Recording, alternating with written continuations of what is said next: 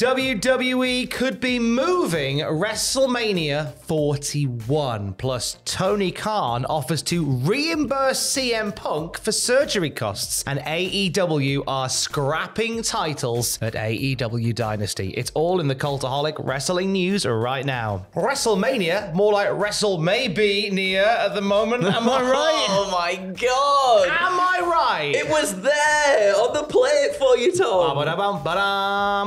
Now, there's been a lot of conversation about Mania 41 in the fact that there hasn't been a lot of conversation about Mania 41. Normally by now, we'd have had an announcement as to where next year's WrestleMania is going to emanate from. A lot of signs pointing towards Minnesota, but it's not been confirmed yet. Nick Khan spoke at the World Congress of Sports convention, didn't say where WrestleMania was going to come from, and said don't believe anything until it's confirmed. Minnesota and Las Vegas in the front running for that. That we know, we talked about that a bit yesterday. However, it's not just the location of WrestleMania next year that is up in the air, but also when WrestleMania is gonna be. As Nick Khan said, he talked a lot about WrestleMania stuff, but Fightful did some digging following that Nick Khan talk.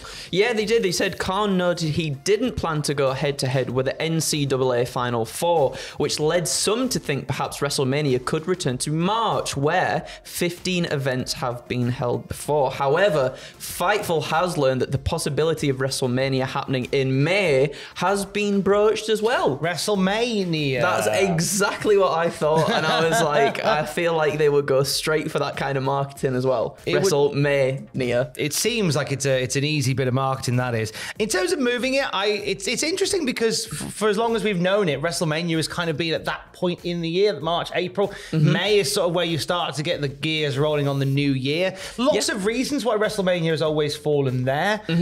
I've always put it down to the fact that it's the end of the financial year. Yeah, of course, yes. So it's a big payout when you might need it the most.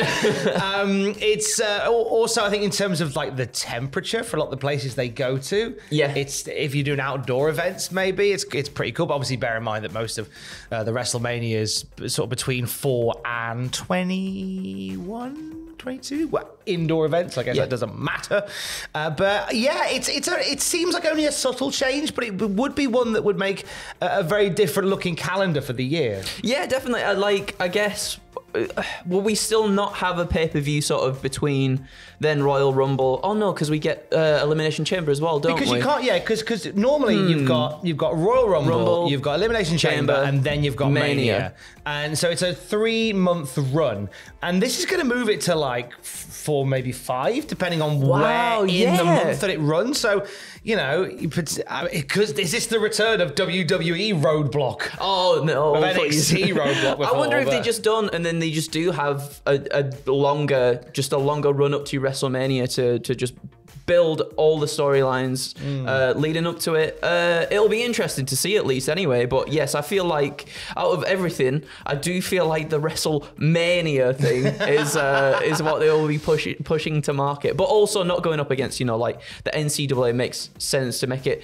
I'm assuming that from WrestleMania 40, they'll now just want to keep going bigger and bigger and bigger and bigger and bigger, and not to go up against any sort of competition will help that massively as well. I think Nick Khan also talked about looking to host WrestleMania at a time and places where the weather is better. I know the weather played a big part of this year's WrestleMania, with Michael Cole doing weather reports throughout WrestleMania, which was nice to see. It was like he's doing local radio. It was brilliant, and it did play a factor, I think, you know, because the cold in the arena, you could tell, especially on night one, it really affected the crowd. So you want to be going places where either you're going to have lovely weather or where you have a retractable roof. Yes. So you can keep everybody warm and snug. For sure, yeah. I believe Minnesota, where the Vikings play, has a retractable roof. I think. Maybe. But they haven't announced Minnesota yet. They haven't? So I don't know. AEW presenting Dynasty this weekend. Tony Khan hosted a media call yesterday. Several big subjects in that media call were broached, including the airing of a certain bit of CCTV footage. Yeah, so when asked about the decision to air the CM Punk Jack Perry footage, Khan said TBS praised him for the numbers the show did. He said the TBS ratings are the #1 source of fan feedback. Tony believes what they they did added further intrigue to the Bucks and FTR match as well. I think we all know it was a very silly thing to do, but TBS have gone and said, we loved you for that. Look at them numbers. Yeah, I mean, that's what it comes down to, doesn't it, at the end of the day? Yeah, that's it. Punk came up twice in this media call. The other time was when Tony Khan talked about how surprised he was to hear what CM Punk said on the MMA Hour with Ariel Helwani, where he said that he paid for his own surgery for his torn triceps. He paid for that out of his own pocket. Tony Khan said he was very surprised to hear that Punk had paid for his own tricep surgery. Said that AEW typically covers those expenses. And to that end, Tony Khan made a very public offer to reimburse CM Punk for any costs that he accrued having tricep surgery. So if it is the case that CM Punk did pay for his own surgery, Tony Khan has said, send me the bill, I'll sort you out. So if that is the case, I think that's a very nice gesture. Absolutely. I'm a bit confused at how that happened in the first place. There is a question around administrative FUBARs within AEW that will remain, but regardless, one we will keep an eye on. He also took a question about the news that we talked about yesterday regarding the spurious ruling from the Athletic Commission. Yeah, so when Tony was asked about the Oklahoma Athletic Commission threatening action against AEW for Nyla Rose's match in the state last December, something the commission says violates their intergender wrestling rules, Khan says he is disappointed by the commission's stance and says the company stands behind Nyla Rose, which they 110 million% should do. Good on Tony for that, sure. So if you missed this yesterday when we talked about it, the Oklahoma State Athletic Commission say that when it comes to combat sports, there are rules against men versus women fighting, and because in their eyes, Nyla Rose is transgender, therefore it violates that ruling. Now, one, Nyla Rose is a woman, get over it, you cowards. And two, I don't want to say this too loud, just in case, it's a bit like ruining Christmas, but I'll just... Do they know wrestling's not real? Do they know it's scripted? Maybe we shouldn't break I don't want to say it too loud in case they're listening, but it's predetermined and it's not like a real... Yeah. It's not like boxing, which is like properly... It's just a weird stance to take, isn't it? They're all just a bunch of weirdos in that Athletic Commission. I know really nice people from Oklahoma, and I don't think many of them are on that board. Yeah. Just a thought. Also in the media call, Tony Khan talked about the upcoming media rights deal being the most important for the company in its history. He expects the availability of the full library to be part of the next media rights deal that they sign. I think they're desperate to have some sort of streaming platform where people can watch old episodes of Dynamite now.